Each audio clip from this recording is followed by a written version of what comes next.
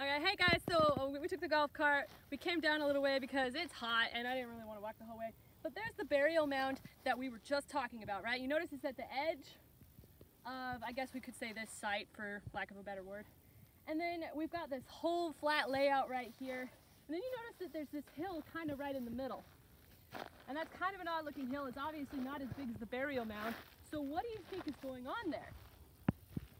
Well, the answer is kind of surprising, and it actually kind of once again helps us answer this question: were the Native Americans civilized, and to what extent?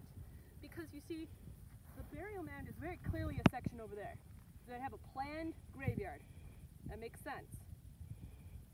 In this area, you would have had houses, and we know that they have houses because people have actually gone with metal. There's a new metal detector type of thing that it can go and it can actually trace any human presence. And so we can actually map out exactly where all the houses were. So we know a lot of this grassy area right here is houses, or they were houses. But then you get this mound right here. Doesn't look like much. I mean, it's been 700 years. But this mound was kind of like their green. It's their communal space. It's where people would gather at the end of the day.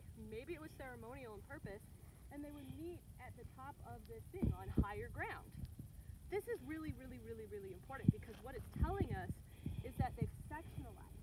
They've actually built up a community that there's burial ground, there's houses, there's a place for everybody to meet. And then if you turn around and look, actually, they have a place where they're getting all their supplies, a borrow pit. So we've got this whole pit down here. You can kind of see some of it down here where they borrow some of the grasses and things like that, possibly. And they take the material from here to build everything that's over there.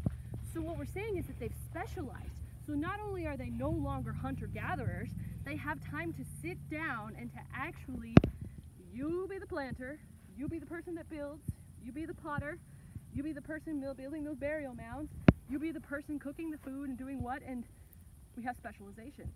When you have specialization, that means that you can start building up a government, that you can start building up a religious community, that you can build whatever you want.